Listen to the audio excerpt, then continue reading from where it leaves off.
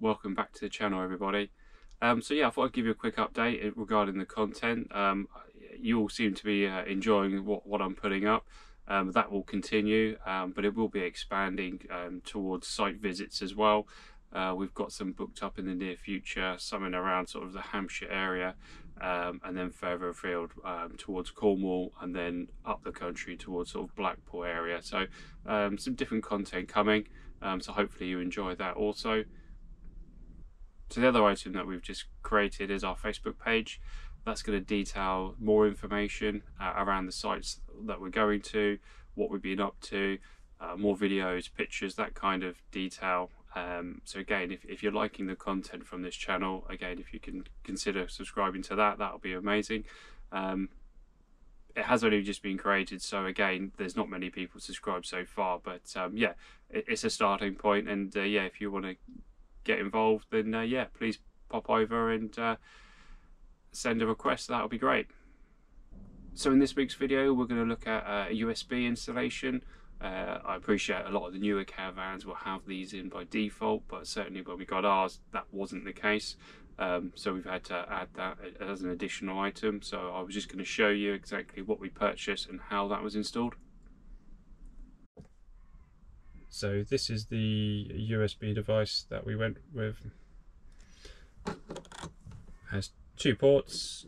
You've got the option to switch it on and off. And again, when it comes to actually choosing the devices that you're wanting, when you look on the marketplaces, you'll see there's loads of different options available. You get some that have the voltage reading for the caravan itself. The only thing you need to be mindful of is when these things are on, it doesn't look very bright now, but when you're trying to sleep, they are quite bright. So just something to consider where you're going to actually have these located in the van. That might not be a problem for you, but yeah, just something to consider. And all these additional items on there, think about actually, do you need them to start with? If you've got those kind of readings on other devices, then it's just an additional item that, yeah, is going to be illuminated across your van. So yeah, just something to consider, what the different options that you need, and certainly look for a fast charging unit. Again, they've come on leaps and bounds since we've had this one, but again, just take your time and think about what the requirements are as usual about which one that you want. So the first part of the installation is working out where you're going to place this in your caravan. For us, like I said, it was at the front. This was a plain blanking plate, and what we've done here is looked at the size of the USB hole and then worked out what we needed. So from that, we've used a tool just to cut that out, just so it can pass through. Again, I believe you can buy these plates as well, so again, if you don't want to cut these out, you can just buy a replacement one that will fit in. And to get access is the same as in the previous video. You just take off the panel and unscrew the two screws, which will then give you access to the actual USB socket installation part. Again, you have a positive and negative terminal on that. That comes with the kit. So once you've actually cut the hole out, screwed that in place and attached the wires, you can then work out about where you're actually going to connect that to. So for us, that was on the opposite side, and that was connected to the 12-volt socket. What these kits do come with is the connectors, and what the connectors are, they have a piggyback option on. So what would be connected straight to the 12-volt cigarette lighter to start with, they're replaced with the new items that come in the kit, and they give you the option then to connect them up, but also a second connection. So what the mains going in originally into the cigarette lighter, they then attached to the outside, and then that gives you your two connections without the need to make any cables up or splice them into an existing connection. When you're feeding the wires across, you can just use something long enough, like a bit of plastic rod or anything really, just to go down through this hole across to here, and then you can get access to obviously connecting that back up. once it's there, it's straightforward enough. You haven't got to cut any wires. It should just daisy chain straight back into the existing ports that were there before. But again, all this comes in the kits that you actually buy, so just check what does come in. And again, if it's a little bit more money than others that are listed, it's probably because, like you say, you're getting everything that you need. So just check the listing of what you're getting in the kit. So here's a closer look at exactly how those connections work and how they daisy chain in. Like I say, the cabling was enough for what we needed. We didn't have to splice anything else in, but that may be something that you need to consider depending on the location of where you're putting yours. But if you have it near the 12 volt, then it's quite straightforward just to add these additional sockets in. But again, how you go about that, whether, like I said, you cut a hole using a tool such as this to get that through, or whether you buy that separately, again, that's your preference. But to cut through them, if you've got that space, then it is very straightforward to do. The other thing to consider is, whilst you've got these connections open, is the way these plugs actually face.